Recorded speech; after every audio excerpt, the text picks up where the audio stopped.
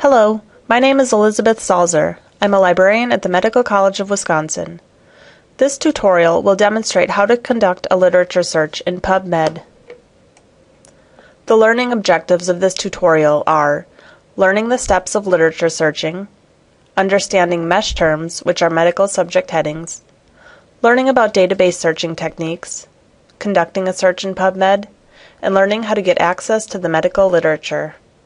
I will use the search topic of intubating pediatric head injury patients in the pre-hospital setting throughout this video. The search process is made up of the following steps: breaking down the search into the main concepts, gathering keywords for each concept, searching the concepts separately in PubMed, and then combining the search concepts together in an advanced search, and then filtering the results to include the most relevant ones. Let's start with step 1 of breaking up the search question into the main concepts. I have identified the following concepts in this search topic: intubating, pediatric, head injury, and the pre-hospital setting. The next step in the search process is to gather keywords for each concept. When I start gathering keywords, I often start out on the internet with Google. If the results on the first page are not helpful, there are ways to limit the results in Google to find more scholarly information. For instance, you can limit to websites that end in .gov, which is a government website, .edu, which indicates a school or university website, or .org, which is the domain for organizations. Limiting to .gov is a great way to narrow down to more relevant results. This captures information from state, local, and national government websites, as well as sites like NASA, PubMed, and the Census, and other government agencies which produce research and data. Wikipedia is also among the first stops for me. I use this site to get background information and to find links for references and external websites. Finally, Google Scholar is a place to search scholarly materials like books, articles, and patents. I will demonstrate searches in all of these locations using the term intubation. A Google search of intubation finds this blurb from Wikipedia. Moving down the results list, I see keywords such as airway management, tracheal intubation, and endotracheal intubation. Let's see what happens when I add .gov to my search. All of the results come from websites that end in .gov, and in this list I see PubMed, the National Guideline Clearinghouse, and clinicaltrials.gov. These are all great resources. In the Wikipedia article for tracheal intubation, I find other keywords, including ventilation. Scrolling down to the Notes and References section, I see the sources that were cited in this article. Sources include textbooks, journal articles, and conference proceedings.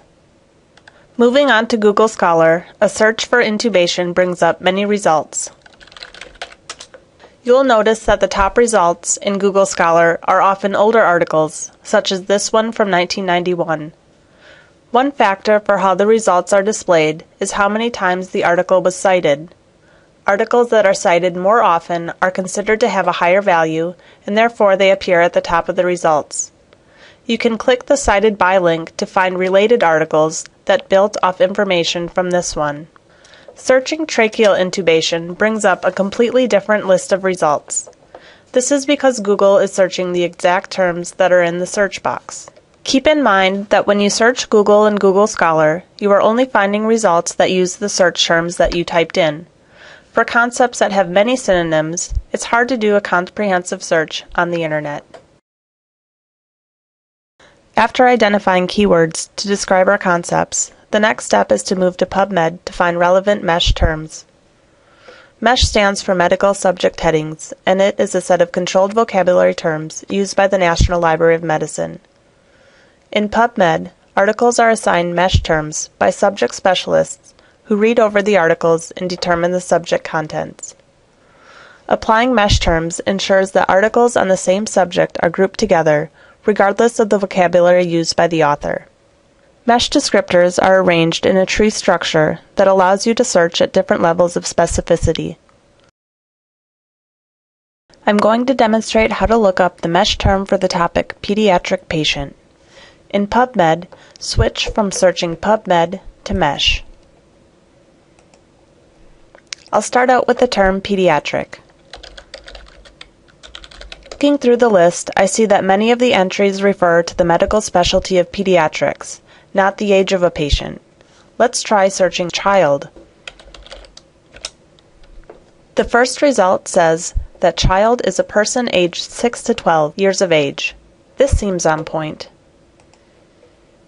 In a mesh entry, you'll typically see the entry name and a description of what the term encompasses. And under this is the tree of hierarchy that I mentioned earlier. A narrower term for child is child, preschool, and a broader term is age groups. Let's see what other age groups there are mesh terms for. Scrolling down the page to the mesh hierarchy tree, I see that there are a few narrower age groups. Child, adolescent, and infant are all age groups that relate to a pediatric aged patient. When we search PubMed, I'll be sure to include all of these terms in order to find articles that pertain to this patient population.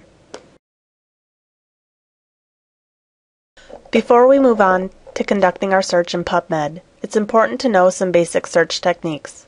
These techniques apply to many databases, not just PubMed.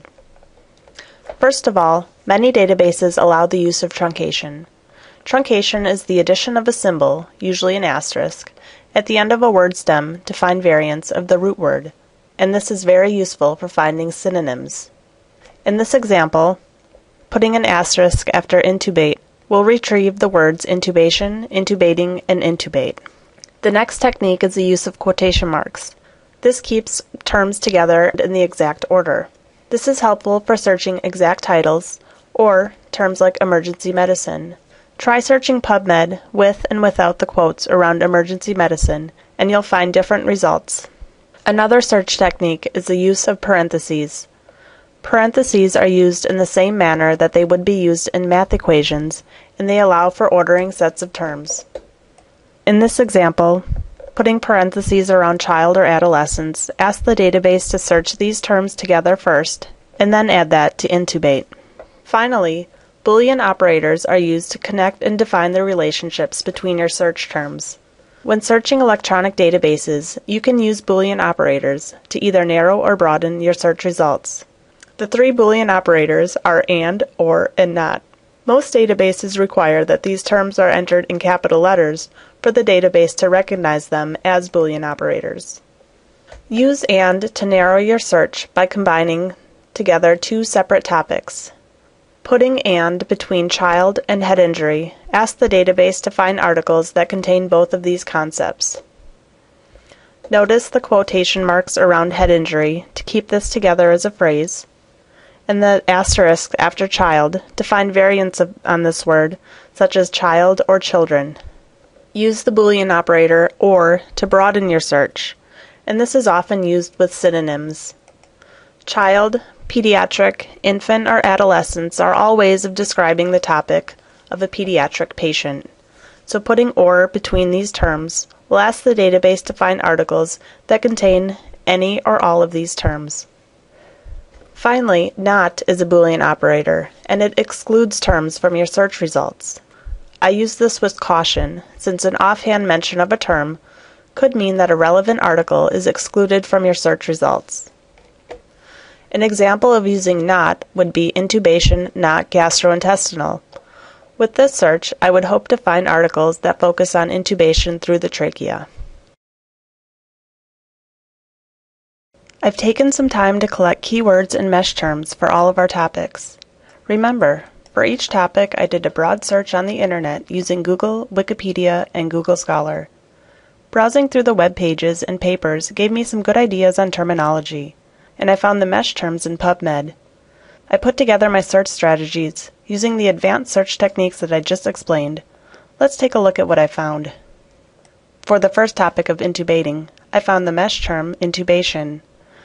When searching through the internet, I also found variations on intubating, including intubation, intubators, and intubate.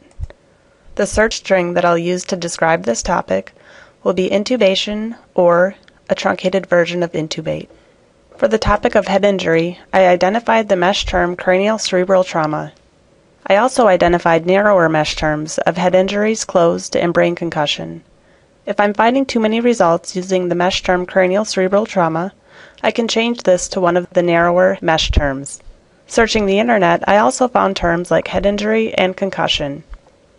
So for this search strategy, I'll use cranial cerebral trauma or head injury. Notice that head injury and cranial cerebral trauma both have quotation marks around them, and this is to keep these words together. I may decide to use the word concussion in my search, but I can add that at a later time. For the topic of a pediatric aged patient, I identified the mesh terms of child, infant, and adolescent. For all of these terms, truncation will come in handy to find the plural variations of these words. For instance, if I truncate child, I'll find child or children, and if I truncate adolescents, I'll find adolescent, adolescent, or adolescents plural. So for this search strategy, I will use child truncated or infant truncated or pediatric truncated or adolescents truncated. And for our final topic of pre-hospital setting, I identified the mesh term emergency medical services. Looking throughout the literature, I also saw that pre-hospital or EMS are other words to describe this topic. So for this strategy, I'm going to use emergency medical services with quotations or pre-hospital or EMS. This is my first pass at formulating this search. After I look over my search results, I may choose to add or remove terms in order to find different results.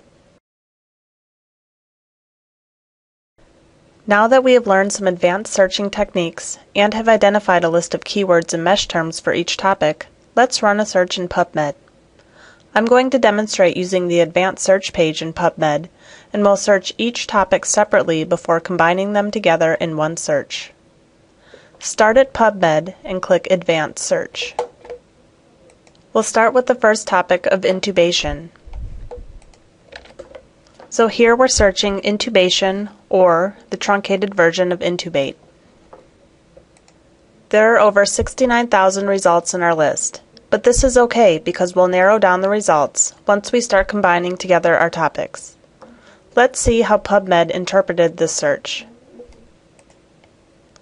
Scrolling down the page on the right side of the screen, you can see the search details. Here we see that intubation was searched as a mesh term, as well as in all fields. And all fields includes the title, the journal title, author, and abstract fields, as well as the mesh terms. And you can also see the different variations of the truncated version of intubate. Click on Advanced to go back to the Advanced Search Builder. We'll enter in our second topic of head injury. We've identified the mesh terms craniocerebral trauma or head injury. At this point, I can choose to include the word concussion. I'll remove the parentheses around this term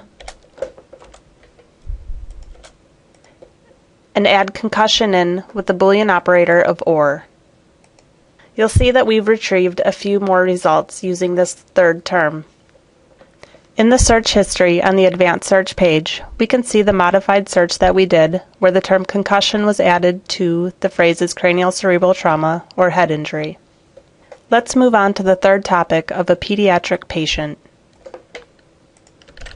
We've identified the terms child, infant, pediatric, or adolescents. And you'll find over 3 million results for these terms. The last topic that we need to search is emergency medical services or the pre-hospital setting. Emergency medical services was the mesh term associated with this topic. We've also added the keywords of pre-hospital or EMS. With this search, we've retrieved over 40,000 results. Now that all the pieces have been searched separately, we can put them together with ANDs by adding all of the pieces to the search builder.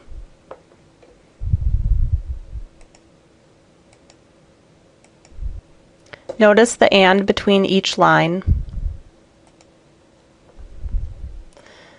And when we put everything together, we get a total of 45 results.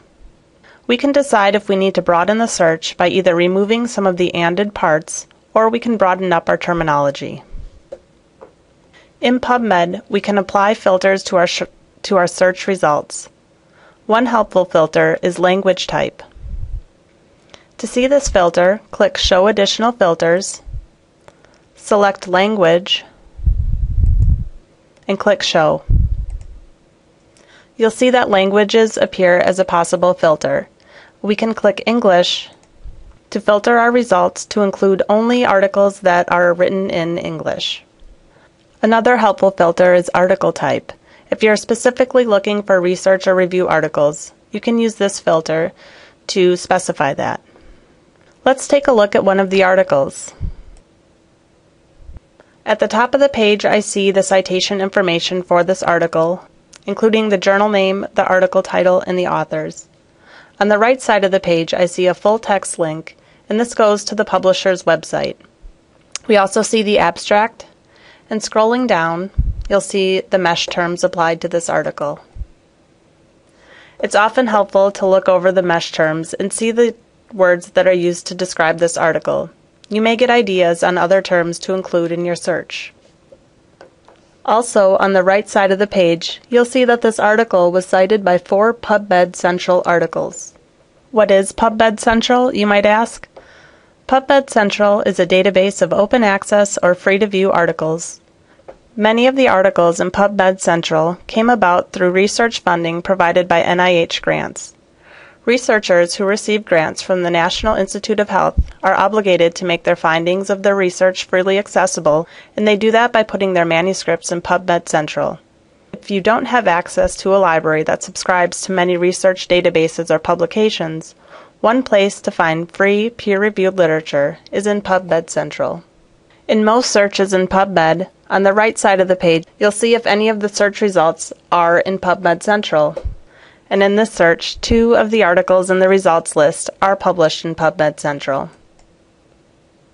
Clicking on this link here will take you to the full text of those articles. If we're interested in finding more articles, we can change up our search term.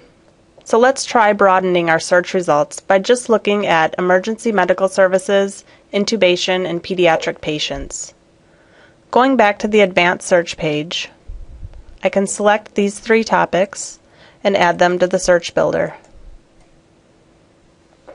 Notice that there are many more results in this list, and also notice that the English language filter is still on. And on the right side of the page, you'll find that 33 free full-text articles are available in PubMed Central. Another thing to mention is that some of the articles in this list refer to patients in the emergency department. The mesh term emergency medical services refers to both the in-hospital and out-of-hospital setting. At this point, you'll need to filter out the in-hospital results by hand if you want to focus specifically on the pre-hospital setting. If there are articles in your results list that you want to keep track of, you can create a MyNCBI account and save documents to a collection. Select the articles that you want to save and click Send to Collections. At this point, you'll be prompted to either sign into NCBI directly or register for an account. You can create any number of collections in MyNCBI, and this is a good way to keep track of articles and to organize them for specific research papers. After the initial search has been done, I'll look over the results that I pulled, scan the abstracts, and determine if I should add or subtract any terms from my search. I ask myself if there's anything I feel that I'm missing, and I try to find words to describe that. Also, after you find a very relevant article, look through the bibliography to see what sources were cited.